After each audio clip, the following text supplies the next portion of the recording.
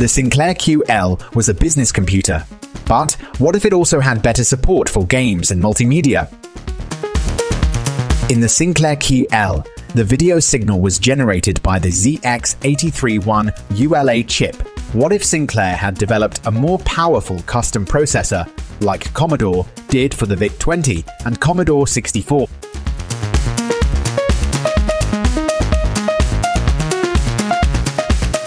Some prototype FPGA code has been written to explore this alternative. It keeps the video format of the Sinclair QL and is limited to capabilities appropriate to that era, like sprites, hardware scrolling, and color palettes.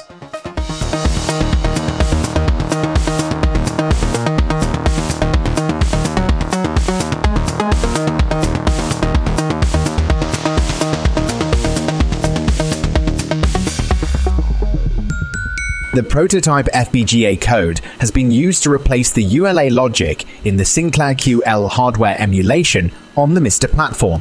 One day, the same FPGA code could in theory run inside a real Sinclair QL computer.